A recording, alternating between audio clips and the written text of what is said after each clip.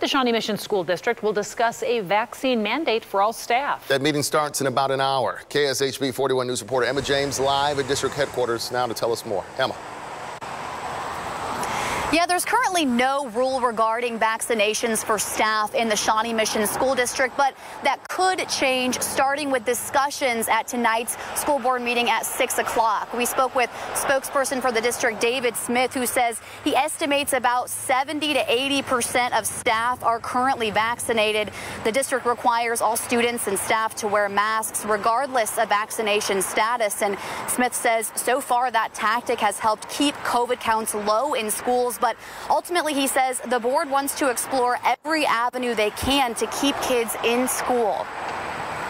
The board has been very clear, and I think all of us have been clear. Last year was incredibly hard. Nobody wants to go through that. We want to have our kids in school. So the primary objective is do what we have to do in order to keep kids in school. Smith says there will be public comment tonight, but there won't be a vote on a possible mandate. He says it could come as early as the next school board meeting, which is in 2 weeks. Live in Shawnee, Emma James, KSHB 41 News.